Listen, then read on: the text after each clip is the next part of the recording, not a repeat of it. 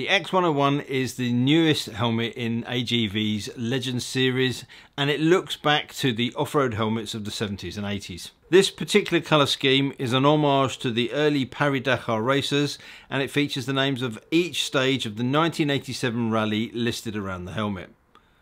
Combined with the off-white finish and sharp graphics, I think this is a beautiful looking helmet, definitely my favourite in the lineup. In helmet terms, it's actually pretty basic, so there isn't that much detail to go into. But before I talk about how it performed on the road, let's just take a quick look at its construction and some of the technical features. It's a fiberglass shell, which I did think felt very light when I picked it out of the box, so I popped it on the scales. Just over 1400 grams is pretty decent for this type of helmet, and I have to say it does feel really nice and solid. In fact, there's a premium feel and look to the helmet in general. The eco leather and suede interior is lovely and plush, and the whole interior is removable with the exception of this neck roll.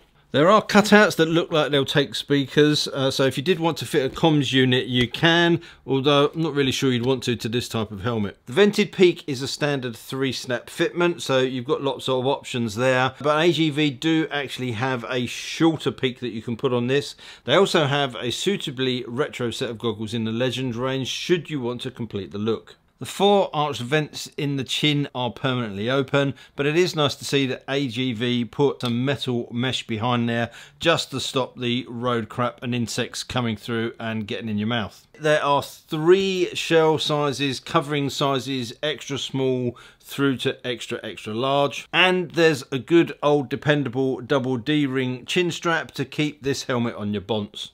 As you'd expect, it comes with a nice soft touch helmet cover.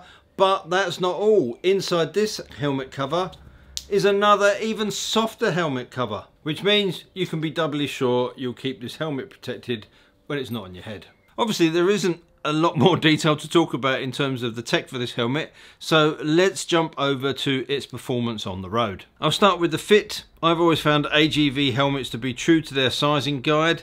They are described as an intermediate or medium oval in shape.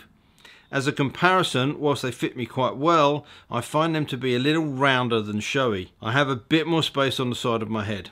AGV do supply an extra pad in with the instructions, which you can add to the top of the lining if the helmet sits a little low. As you would expect, vision is excellent, and of course there is no problem with either glasses or goggles. My Builtwell Moto 2 goggles fit a treat, and I honestly don't think you'll have any issue getting any goggle into the big eye port. It's as noisy as any other helmet of this type, and although of course it depends a lot on how well it fits, I had no issues with noise at all, but I do always wear earplugs. To be honest, I think the plush interior helps and does a really good job of deadening any noise. The peak works really well. It's a great sunshade, which is essentially what these peaks were designed to do, but it's also very stable. It didn't grab at all when riding normally, no problems with shoulder checks, even at high speed. Obviously, if you stick your head back at 80 miles an hour, it will catch and cause drag, but who does that anyway?